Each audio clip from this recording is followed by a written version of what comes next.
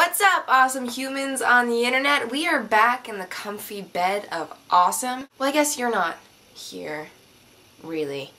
I'm here. I say we, metaphorically. I really don't think all of us would fit. So over summer vacation, I spend a majority of my time in the comfy bed of awesome, and I also spend a grand majority of my time doing this.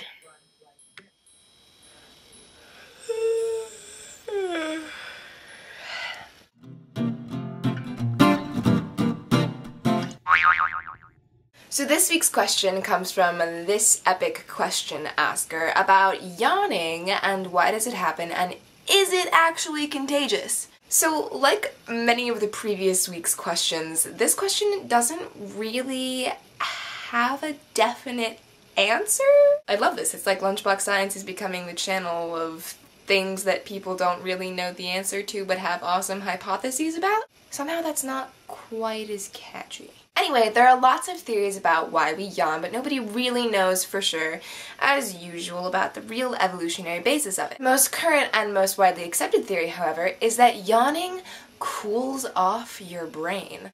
What? Apparently, your brain is pretty much like a computer. First of all, it's basically an unexplored universe unto itself, but also, like a computer, it runs best when cool, and also like a computer, it can overheat. So scientists now theorize that when your brain is too hot, you yawn. The jaw movement that occurs when we yawn apparently causes the maxillary sinus, or the pair of the largest sinus cavities in the skull, to expand and contract, sending air into the brain and decreasing its temperature. Support for this has come in studies that have shown that brain temperature spikes right before you yawn and then rapidly decreases after you yawn. Studying why we yawn and how it works has major implications in the treatment of both epilepsy and migraines. These are both disorders that show a rapid increase in brain temperature before an episode, and yawning, or thinking about how sinus contraction can cool off the brain, could greatly increase our understanding of how to treat these. Insomniacs could also benefit from the study of yawning. A primary reason why insomniacs can't fall asleep is because they don't regulate body temperature as well as other people,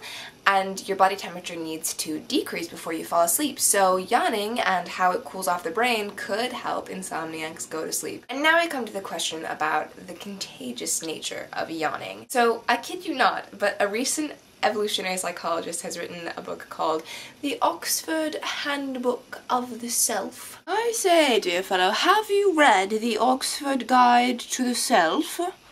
There's all sorts of fascinating things about yourself in it. Hilarious, I know. But in this guidebook, and I quote, he states that yawning is a primitive, empathetic mechanism related to mental state attribution. So what that really means is that seeing someone yawn, even talking about or thinking about yawning, can trigger neuron pathways in your brain that empathize with your fellow organisms and thus cause you to imitate what they are doing. This happens with yawning and not necessarily with other behaviors because yawning is an innate and a reflex behavior, so you don't really have control over it, and you can't really do it for real on command. You're yawning, aren't you? Sorry guys, but hey, your brains are cooler. I hope you guys liked this week's episode. Let me know, give me some feedback. I love to hear from you guys. Facebook, Twitter, Tumblr, here on YouTube. Ask me questions. Also, I'm thinking maybe of starting a personal vlog about college life and studenthood and science and stuff. So if you'd be interested, let me know.